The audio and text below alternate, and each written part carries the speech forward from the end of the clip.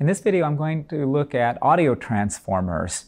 Why might you want to use an audio transformer? What's the purpose of it? Well, you might recall the concept of maximum power transfer.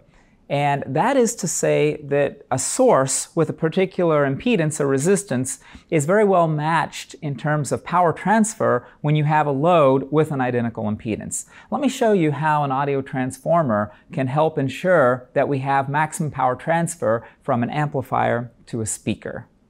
Let's assume that the resistance load here represents a speaker. Typical speakers have relatively low impedances or resistances. We're talking about 4 ohms, 8 ohms, 40 ohms, in other words, rather low. But various amplifiers typically have much higher impedances than this. They're not very well matched. So in order to improve this matching and get more power transferred to a speaker from an amplifier, we can use a transformer. Let's assume we have a transformer with 100% efficiency. Let's assume that it has a voltage of V1 on the primary side and a voltage of V2 on the secondary side. At 100% efficiency, the power on the primary side will match the power at the secondary side. Power on the primary side is I times V1. The power consumed on the secondary side is V2 squared divided by R. I'm going to solve this expression for 1 divided by I because this will be useful in just a moment. I want to ask a related question, and I'm going to now assume that we have some other resistance, R effective, and I'm going to assume that we have the same voltage and current on this resistor that we had on the primary side of our transformer to the left. My question is the following.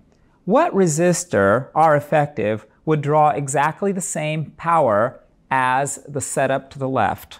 From Ohm's law, I know that R is just V divided by I. R effective, therefore, is just V1 divided by I, or 1 over I times V1. I've already solved for 1 divided by I, and I can substitute from the left. I'm going to drop the time dependence on the voltages. We'll just remember that the voltages might not be constant.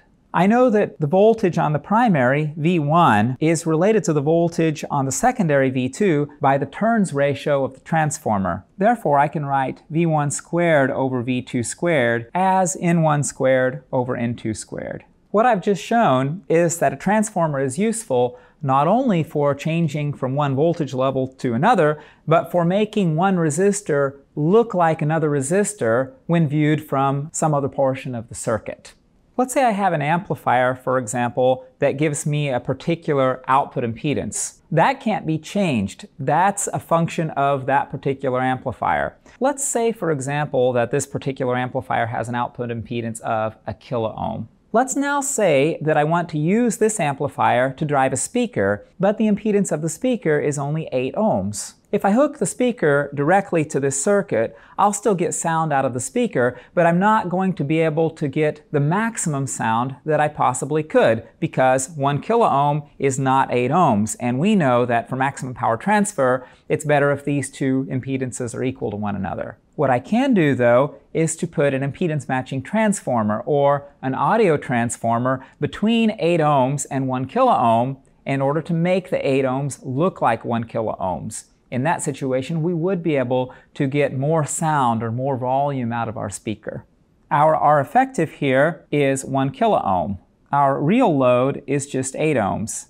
I can therefore choose an audio transformer with the appropriate N1 divided by N2 ratio in order to match impedances. That's what this audio transformer does right here. Let's look at its data sheet and then we'll go over to the bench and try it out.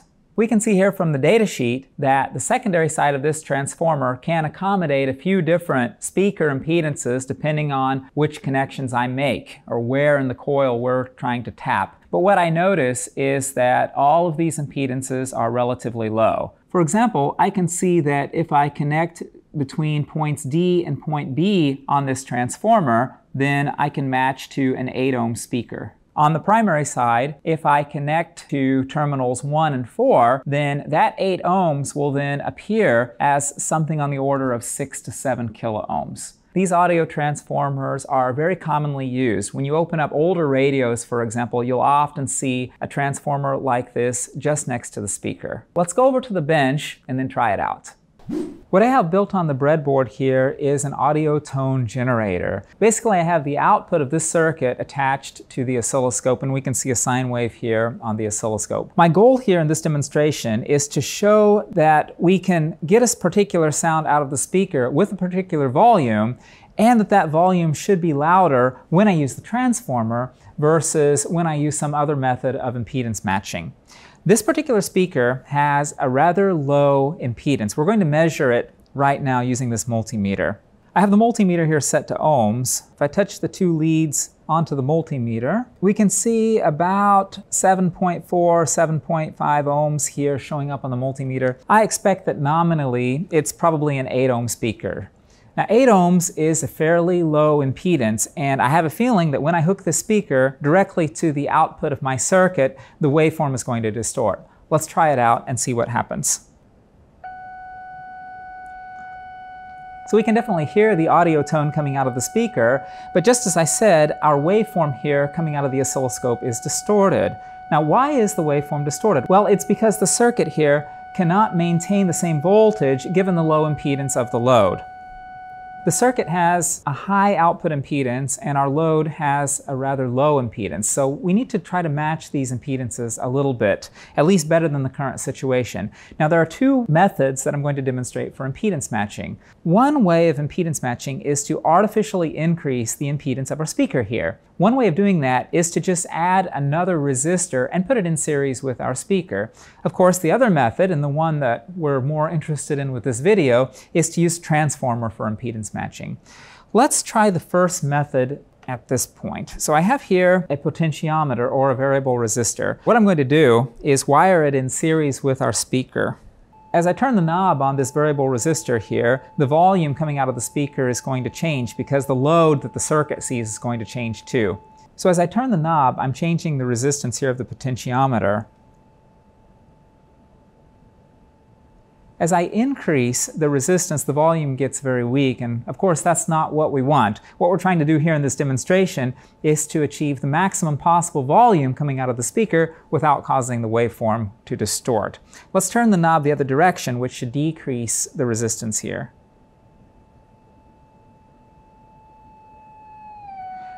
So our waveform has started to distort. We've gone too far. Let's find the maximum possible volume without the waveform being distorted.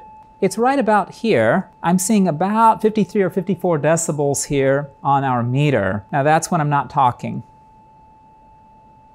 Let's see what the impedance is of our potentiometer here, which was able to achieve that particular volume. The meter's showing about 330 ohms, so it would be about 338 ohms if I add the resistance of the speaker itself. Now I'm going to use the transformer for impedance matching. So I'm going to connect the primary side of the transformer to our circuit and then the secondary side of the transformer to our speaker. The impedance match that we're going to achieve here is not perfect. I've worked out ahead of time which connections to make to the transformer given the impedances that was measured before. Hopefully we'll be able to get more volume out of the speaker than we can with a pure resistive impedance match.